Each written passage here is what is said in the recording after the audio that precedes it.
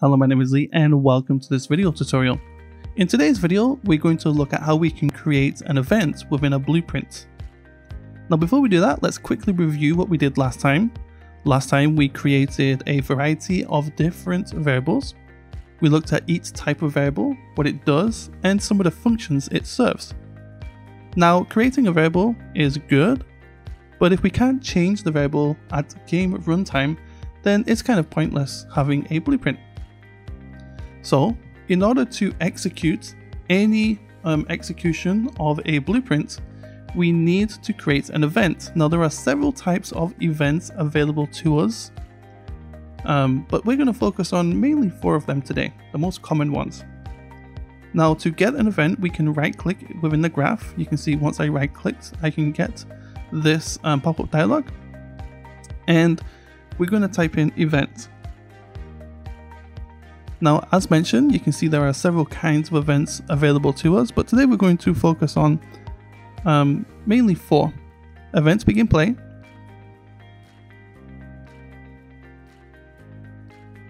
event end play,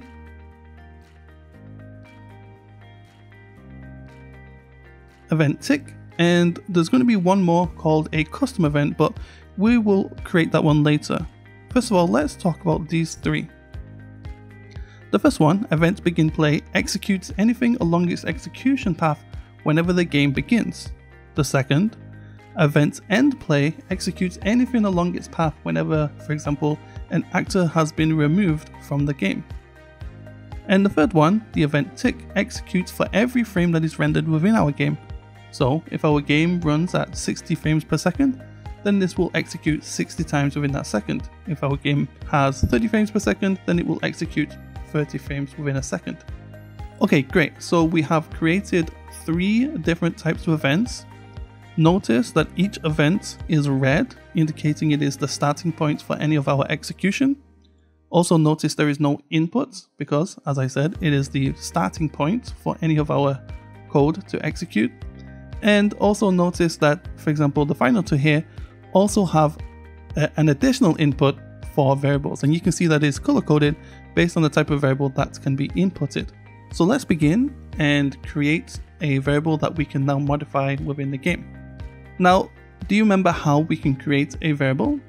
That's right, we click the add button right here on the left hand side, and we choose the option here that says variable.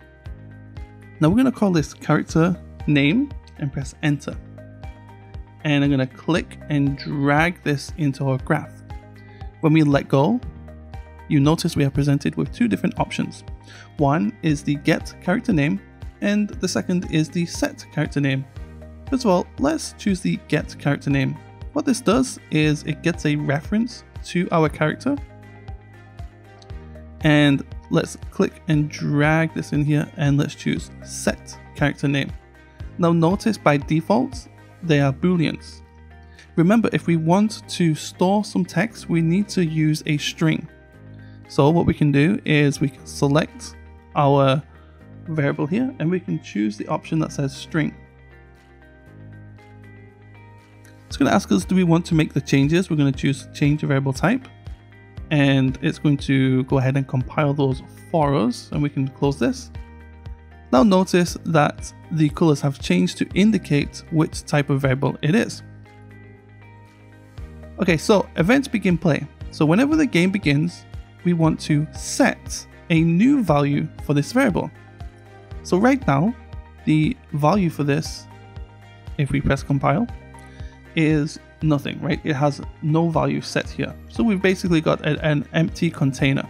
So we want to set a name for our character. Let's say we're going to call him Bob the Cat. Okay. And we compile this. What we've done is we've created an event begin play, so whenever the game begins, set the name of the character and set it to Bob the Cat. Now if I were to close this, I'll just bring it off screen here and press the control spacebar in order to bring up the content browser and click and drag this into our game. What's going to happen is whenever we play the game, the name for our character will be set. So if I press play, basically what's happened is we set the name, but we can't see that, right? So let's introduce you to a new type of node called a print string. So let's click and drag from the output execution here and type in print string. Now what a print string does is it takes a value such as a variable and allows us to output whatever is stored within that variable to the screen. So here I'm going to click and drag this over here and notice how this color, the string color, correlates with the type of a variable that can be inputted here. And essentially what we've done is we said when the game begins, get a reference to the variable that's called character name, set the name, and then we want to print it, right? So this variable that is now empty has been set and we print that value.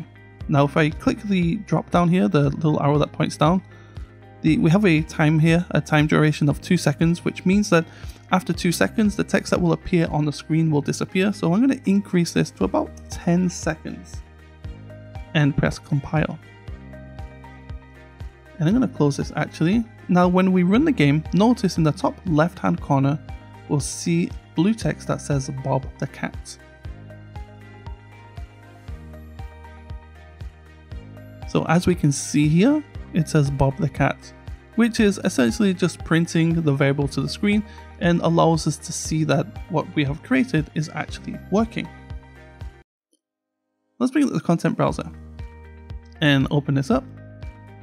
Now remember I told you that the event tick executes this code for every frame that is rendered. So if I was to hold the Alt key and click on the execution pin here, it will break the connection between the two.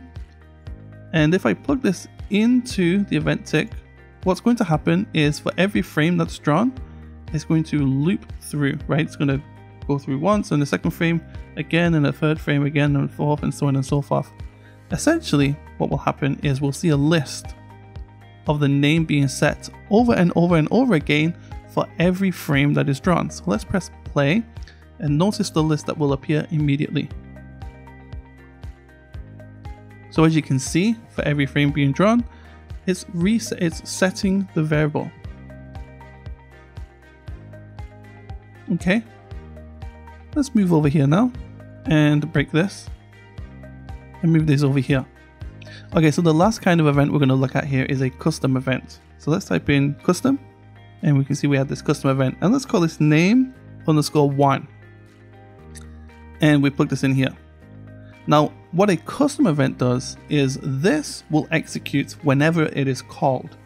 Right now nothing is calling this event, and to verify that, if we compile this and press play, you'll notice that we don't see anything on our screen, no text in the top left hand corner.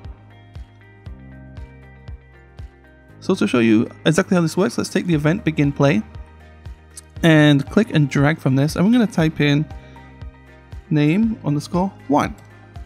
Now what we've done, and notice the color has changed here, is we have said, hey, when the game begins, we want to call this event. And then whatever is connected to this event will be executed. Hence the reason why we can have an input and an output, so we can execute whatever this is and then continue to do something else on the output execution. So if we press play, notice that we now get the text in the top left that says Bob the cat.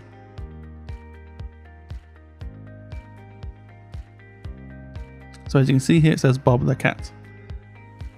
Now let's move on here. Let's just to drill this idea of what the event tick is doing, let's disconnect this and plug this into the event tick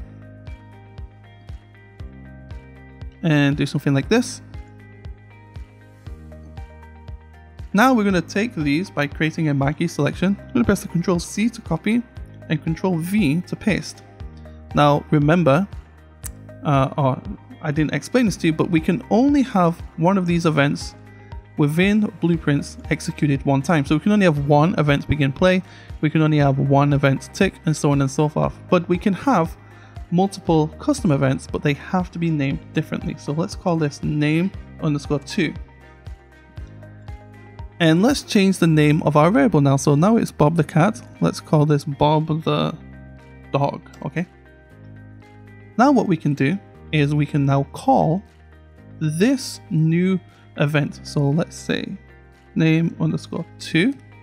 Okay, so just to clarify what's going on here, we have an event begin play, and we then called a custom event that's called name1, and name1 says, hey, we want to get to the variable and we want to set the name to Bob the cat. Then once that has completed, on the execution of that, we have name2, where it says, hey, take the name for whatever is stored within character name and change it to Bob the dog. And what we'll see when we run our game is that this will execute one time, and then on the next frame it will execute again and again and again, essentially meaning that we will cycle between the two names as each time the frame is drawn. So if I press compile and then go to play, now notice we have a list that alternates between Bob the cat and Bob the dog. Okay, so just to wrap up here, we talked about events, the different types of events, and what they do. There are many different types of events as mentioned, but today we talked about the most common ones. And we talked about how we can create custom events and how to call them within our blueprint. So with that being said, that is the basics of creating and executing an event in Blueprints. I'd like to thank you for watching. Don't forget that I have created a Patreon, so if you want to support this channel, please go over there and give me a support. Any material that is used within the tutorials will be available there, so in the future if I have any 3D models, textures, and so on and so forth, any projects that are being worked on will be available to those patrons. But if not, all the material that I create will always continue to be free here on YouTube. And with that being said, I'd like to thank you for watching, and until next time, bye bye for now.